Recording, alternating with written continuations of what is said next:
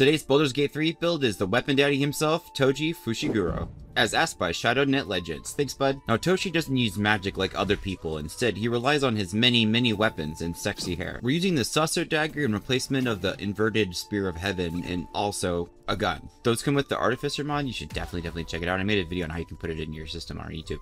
When you're making a fighter, you always have to choose whether you're going to be Dex first or Strength first, but with Toshi, I figured we're going to have to use both. With the Tavern Brawler feat, we get to add our Strength modifier to our Dex attacks, and we don't have to worry about putting too many points in that because we can just dual wield the Club of Giant Strength. We took our first 3 levels into Fighter, making sure we know every weapon, and we take Battle Master so we can make our main action use maneuvers. And then we took Monk to level 5, getting Stunning Strike, Extra Attack, and Way of the Open Fist, so our bonus action can use control moves. Big thanks for the Weeb and the Cash for jumping on live to help me create this build in real time. You can catch me live at 2 o'clock making these every day. I'll see you guys around.